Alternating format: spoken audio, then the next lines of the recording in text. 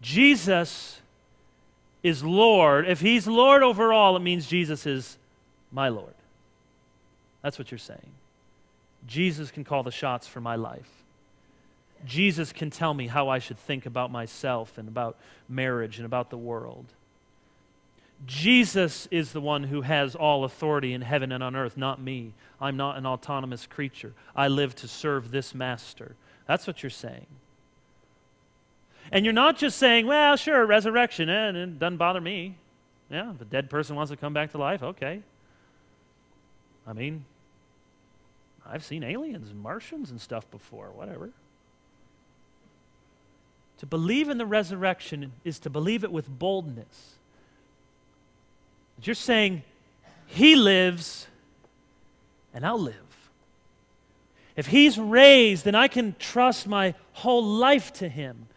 If he really is the only person in the history of the world who died, did not stay dead, never died again, rose to heaven, if that's the only man, then this is the man I ought to spend my whole life following and give my whole life to worship. That's what you're saying. And make no mistake about it,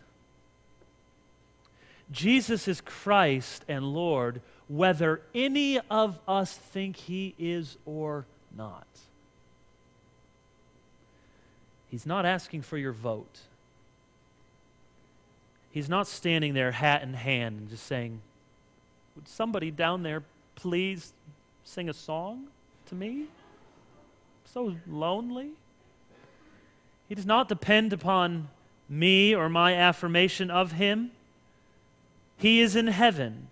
He is at God's right hand. He governs the church by his word and spirit, and no matter what any of us think or believe or decide, Jesus is now and forever will be Lord and Christ.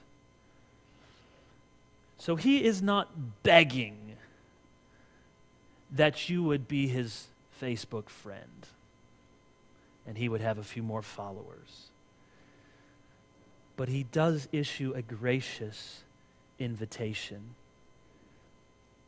Because he needs, but because he loves.